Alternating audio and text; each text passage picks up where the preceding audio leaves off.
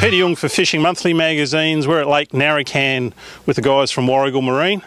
We're just about to go out and test the Savage 455 Scorpion with Dave. Dave, just take us through the Savage and a few of the bits and pieces about the boat. Well, so, as you know, Savage are the oldest builder of aluminium boats in Australia, and they build them tough, Pete. 3mm construction all over, folded and pressed seams and welds.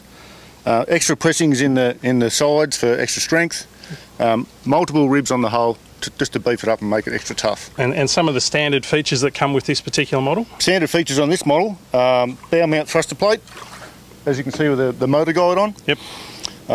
Side console, wide roll decks, forward casting deck, rear casting deck, side storage pocket, rear handrails, short bow rails. And you've got it matched up with a Mercury 60 horsepower 4-stroke.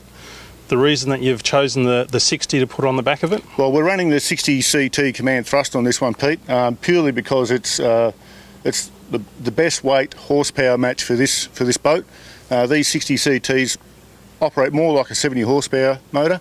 EFI for good fuel efficiency, super quiet running, super frugal. They're just an awesome motor. We've had great response from them.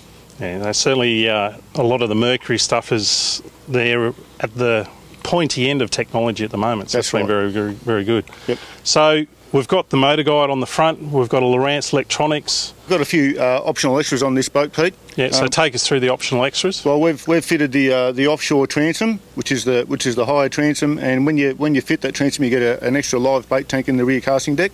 We've also got a full-length rod storage locker on the left-hand side.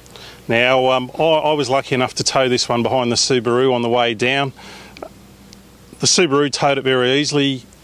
What sort of vehicle do you need to have to tow this boat? The average family sedan will tow this boat quite easily. It's on an alloy brake trailer. So yeah, there's no issue towing that with just a normal family sedan. Fantastic. And the one thing I did notice, the Savage trailer that was underneath it, an I-beam trailer, certainly something that's new to me. Can you take us through that one a bit as well? Yeah, Savage have been building alloy trailers for a few years now, and they've really got it narrowed down. They're spot on. They're bolting them together and not welding them, just to give the trailer a bit more flexibility. They come factory fitted with alloy wheels with integrated bearing buddies. They're a full drive on trailer. They've been fantastic. Yeah, it certainly looks the part anyway, Sure that's for does. sure. Yep.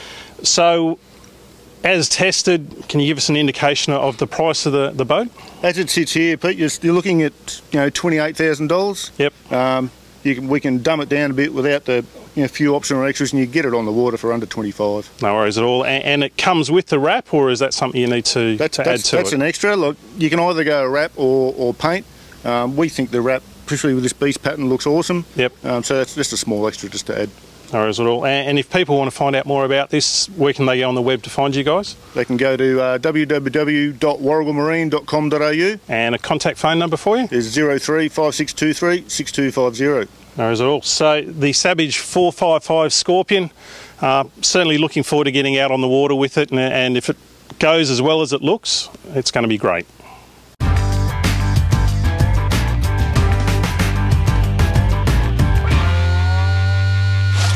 You ready to go?